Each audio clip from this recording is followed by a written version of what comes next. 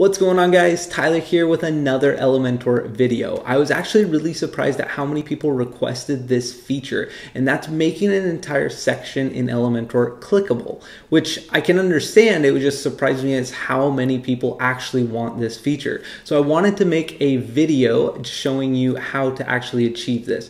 Now, in this video, we're actually gonna have two different methods of achieving this. So you'll wanna stick around for the whole video to see which fits your circumstances best. Now guys, if you're new to the channel, please consider smashing that nice red looking subscribe button. I would really appreciate it. It helps me grow the family nice and big, and I'm getting a lot of support lately on my channel, so thank you guys so much for those that are subscribing. It really means so much to me, so thank you for that. And if you're new, please consider doing that as well.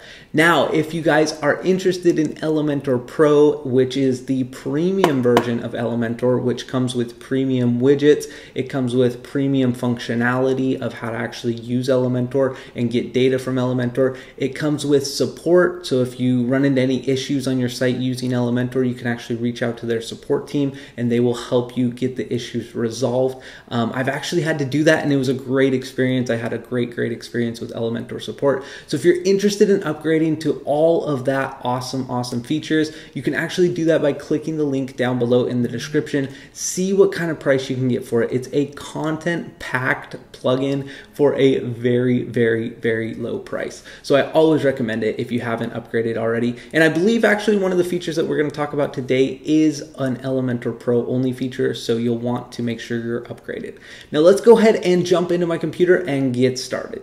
All right, guys, like I said, let's go ahead and jump into my computer here. And this is just an example website, just a page that I've built basically using Elementor for tutorials and stuff like that. But you can see these social icons are actually fading and changing colors. Pretty cool effect. If you guys are interested in learning how to do that, you can actually click the card that is up right there up top and see and learn how to do that right there. I thought it was a pretty cool feature and it makes kind of this cool effect to your website. Okay, now what we're trying to achieve here is to make this whole section right here, everything from this beautiful profile picture of me down to this content box that has a bunch of nonsense in it. We want this whole section to be clickable, so when a user hovers over it, it's a link, or when they're on their phone and they tap anywhere in this whole section, it goes to a specific website. Now for the sake of this tutorial, I'm just going to redirect them back to the home page. No big deal, I'm not too worried about the link, but this is if you're maybe converting on a sales funnel or something like this, this is where you're going to want to put your link for the section. Now to do this, we're actually going to go over here to the Elements menu, and you're going to see down here under the Pro version, we have a specific element called Call to Action. And if we drag that in, you can actually see how this works. Basically, we have a cool like image in the background that kind of fades in and kind of turns dark when we hover over it. And then we've got a heading, some content, and a button, right? It looks like a good section for a call to action. Like here's, you know, the product, and here's what it's called, and here's a little bit about it. Click this button and we're good to go. So that's pretty cool. What you can do is go ahead and stylize this. If this style is going to work okay for you for the whole section that you want to be your call to action section, you can go ahead, add your image, adjust your content, change your heading, your description, all of that. And then what you're actually going to do is go down here to the link, and once you add a link, you'll get another option for this element. So again, right over here, we'll just put in my website, tyleremorrison.com. Again, I don't have www or HTTP, so it's really not even going to send it anywhere. But basically, once I have this link set up, you can see here it has an option to apply link on. And right over here, we're going to hit, instead of button only, we want to apply this to the whole box. So let's leave it on button only. This is right here. If I hover over it, you can see my cursor turns to a little finger clicker, you know, so to tell me there's a link there. When I hover over the button, now if we switch it over to whole box, the entire box now turns into a link, and anywhere I click on this box will redirect me to that link that I've set up right here. So that is the first method. It is the easiest method. It is very simple, very straightforward. This is an Elementor Pro feature. So if you haven't upgraded to Elementor Pro and you want that awesome feature and want to just drag call to action elements everywhere on your page, be sure and check out that link down below in the description and see what kind of price you can get for it and get started today. Today. All right, guys, let's talk about the second method. Now, maybe you don't have Elementor Pro and you still want to achieve this effect right here, or maybe you do have Elementor Pro, but you want to have the effect on a section that you've already styled. Now, the first method is awesome because you can literally just drag and drop it and then replace little parts and you're good to go.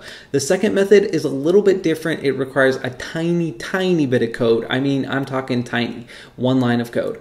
But it is not the most conventional method of how you would actually do this if you were coding things out. So just keep that in mind. There are some kind of limitations here, I guess I would say. There could be a chance maybe it doesn't work on all devices or something like that. I haven't really ran into that problem yet, but I do just want to have that disclaimer there. The safest method is definitely the first method using Elementor Pro. Now what we're going to do is actually go over to the column here that is containing all of the content that we need here. We're going to hit edit column, and if you have multiple columns, you should be able to do this just with multiple columns. Just go ahead and edit them. We need to go over to layout, and under the layout section, we'll go over to widget spaces. Let's go ahead and leave this to 0. Now, once we have that down to 0, actually somebody just purchased Elementor Pro. So congratulations to whoever that was. I just got an email saying that somebody upgraded to Elementor Pro.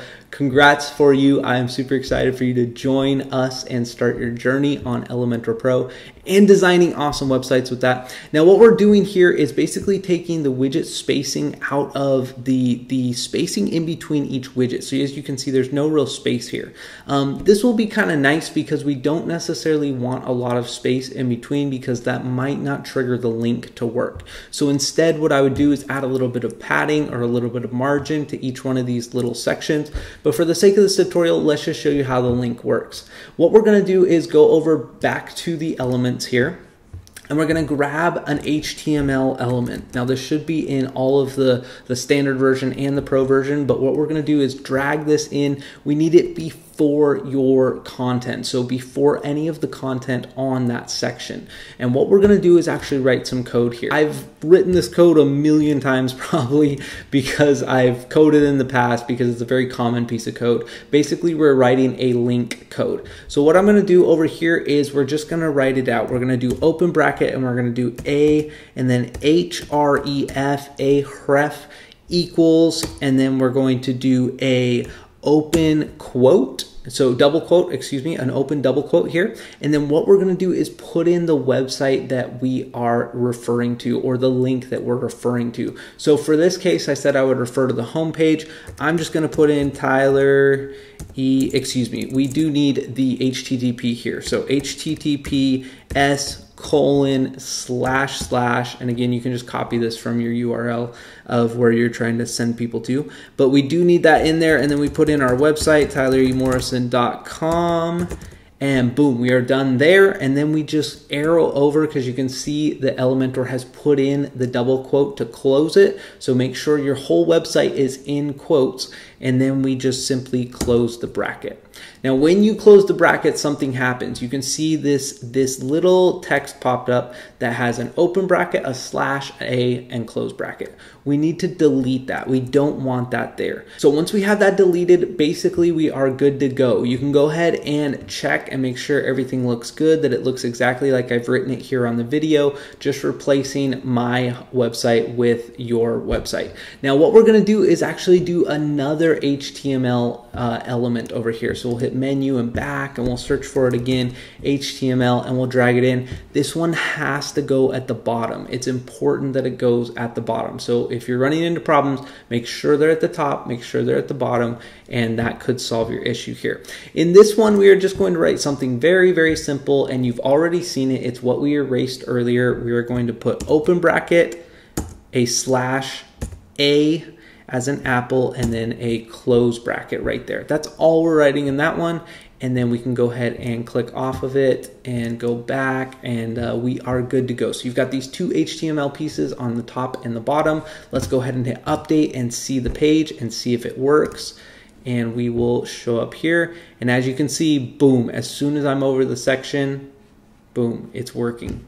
Anywhere that I'm on here, anywhere that I click here will take me to my home page. And just so you guys can see, I went ahead and did a click off the edge of the image here, like over here, and boom, it takes me to the home page. So that's how you guys can do it. Again, make sure your code is at the start, and then it doesn't have anything after your close bracket, and then at the end make sure it's just that little piece, the open bracket / a close bracket. And that, guys, is the second method. Now guys, thank you so much for watching today's video. I really have appreciated you stopping by and checking it out. If you're new to the channel, be sure and smash that nice red looking subscribe button. I would really appreciate it. It helps me grow the fam nice and big, and you can be notified of upcoming Elementor videos just like this one. And last but not least, be sure and check out that link down below in the description. See what kind of price you can get for Elementor Pro. It really is an awesome plugin, and as you saw here, you can even basically achieve the same effect by just dragging in an element, the call to action element, instead of coding. So if you guys are interested in upgrading, click on that link, and I will catch you guys in the next video. Take care.